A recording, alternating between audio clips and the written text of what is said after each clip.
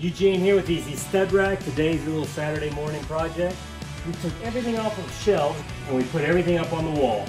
We got this little corner section here. When you open the door, it's kind of in the way. What do you think?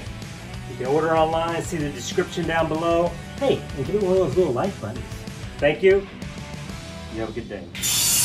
Do you have exposed studs in your garage like this?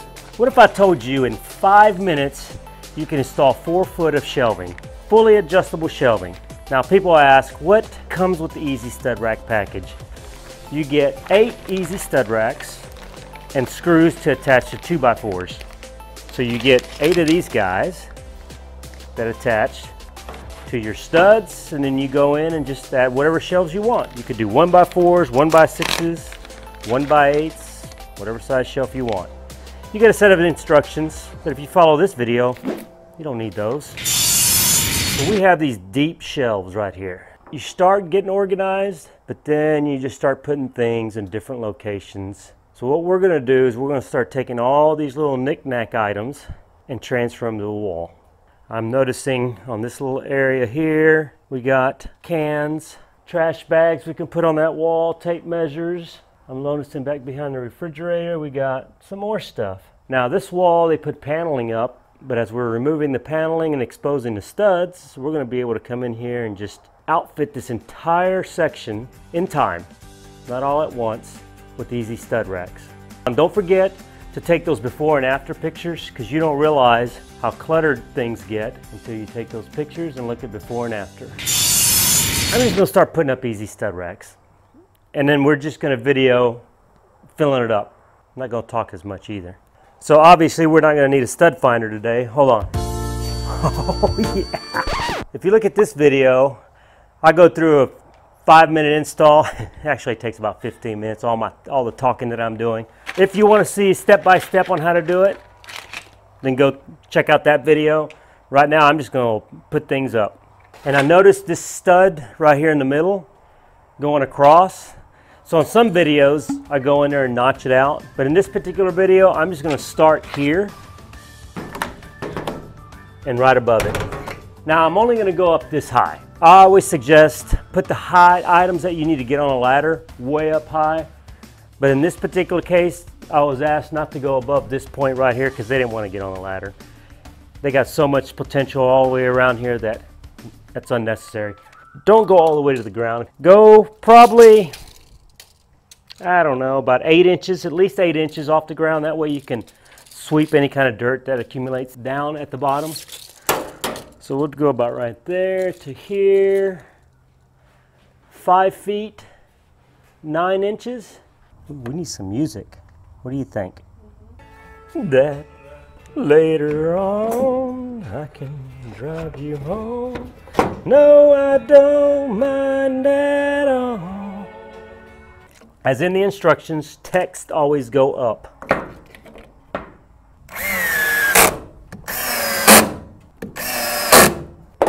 So I was going to use this as a reference, but it's not quite level, so I'm going to have to get in here and cut a board out.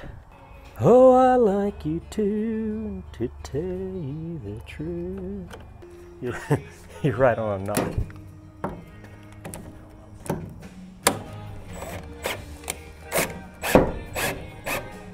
Surprised it didn't break the screw. We're on camera. You can't be doing that in the camera. My girlfriend might not like it.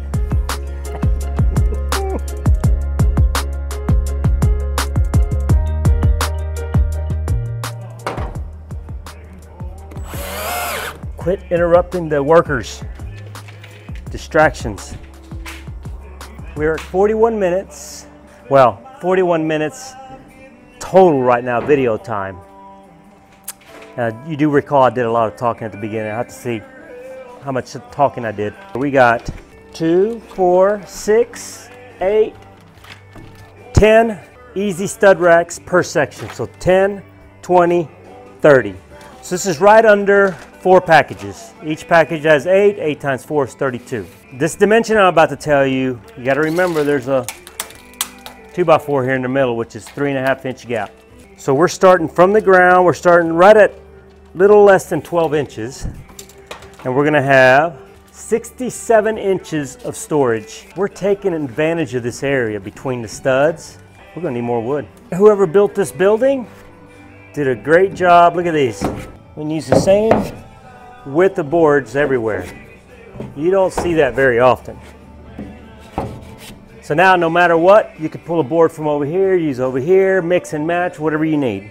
All right, so I'm gonna use this as my go-by and just start cutting shelves. I'm gonna cut them all. Standard spacing here in Texas, I don't know if this is everywhere. The spacing 16-inch centers between the studs, which utilizes about 14 1/4, 14 1/8 wood that I cut. A 1x12, 1x4 by 12 foot. This is what's left.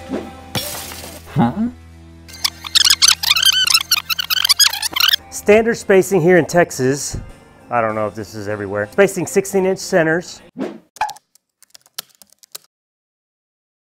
between the studs, which utilizes about 14 1/4, 14 1/8 wood that I cut. A 1x12, 1x4 by 12 foot. This is what's left. And we get 1, 2, 3, 4, 5, 6, 7, 8, 9, 10 shelves. And if you look at that one video that I pointed out earlier on how to buy wood, this is like a lot of it was free. Not really free, but pennies, pennies. What we're doing is we're just experimenting. We're not really organizing. We're thinking this is what we want to do. We have that little issue with this 2x4 in there, so somehow we're trying to see how we can utilize that little space there. But you know what? These shelves are all adjustable. You can do what you want with it.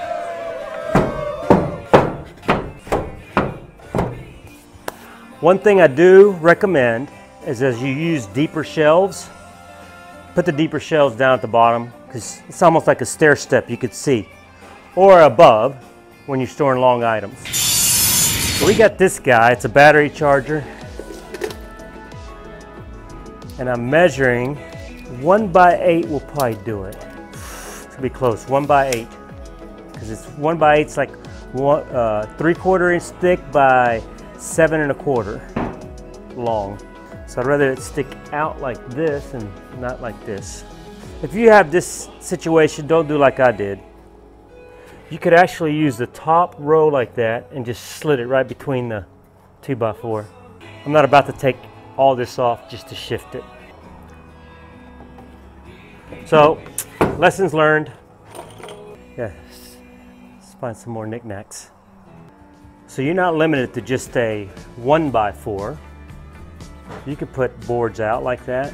Now, if you come a mile out, then yeah, you're limited to the weight.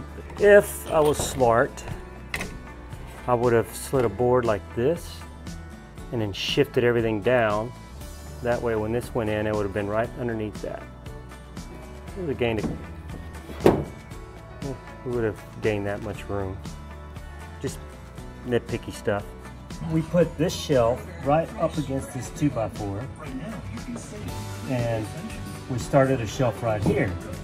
Now what we're going to do is we're going to come in here and start a shelf right here. So I'm going to cut a piece of wood this length, and we're going to start right there. That way we save that much space.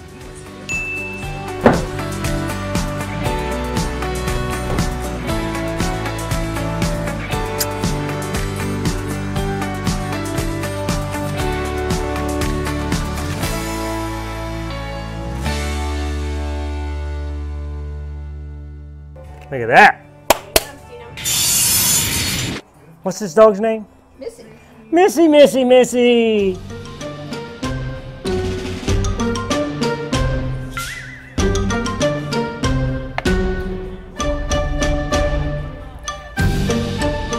Should always own a pair of these. I'll have a link down in the description where you can get some like these.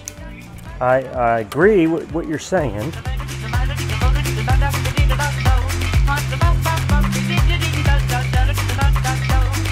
What do you think?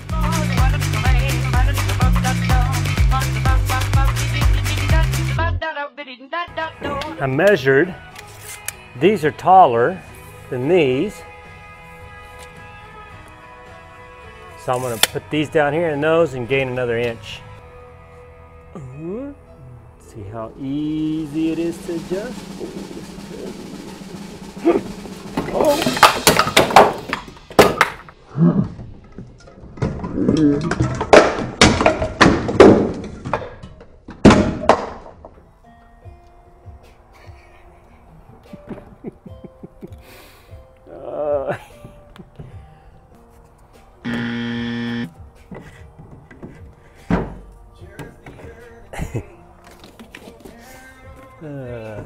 That was really easy to adjust.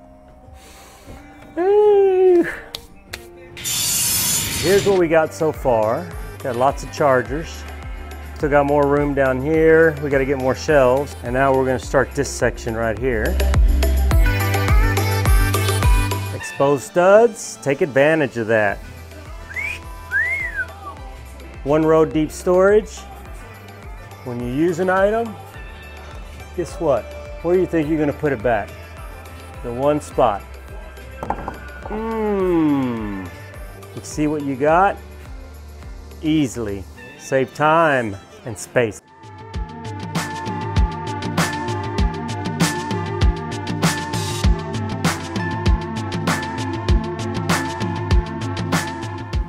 Today's EZStudRack project.